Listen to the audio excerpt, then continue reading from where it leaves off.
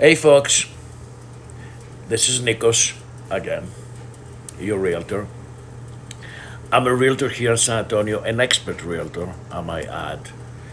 And my agency has offices in Houston, Austin, and San Antonio. So we pretty much have locked up the whole mid to eastern part of Texas.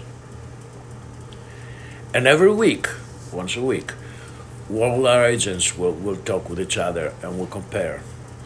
By the way, we're 7 in national and 1 in Texas for volume. So we're not little. And this is what everybody's saying. Me personally, I went the last 3 weeks, I got 2 under contract, but I went against multiple offer situations. Something you haven't heard for a while, right?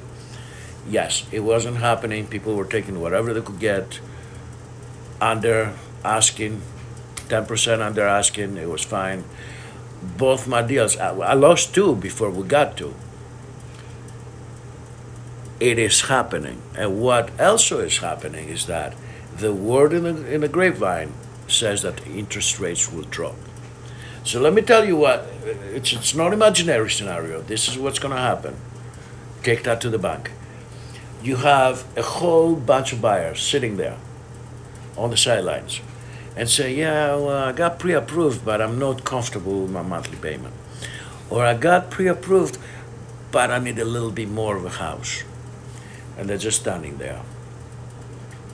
On the other hand, you have sellers that they don't own the home for too long. They recently bought it a year or 2 earlier, and they don't think they're going to get all their money. So they're standing in the background and say, okay, we're going to put it on the market once we hear that the real estate changed. So this is what's going to happen. Interest rates will drop. On one Tuesday, you're going to hear, hey, interest rates down 1%. All these buyers are going to say, okay, let's go buy a house. The inventory is so limited. You get what I'm saying?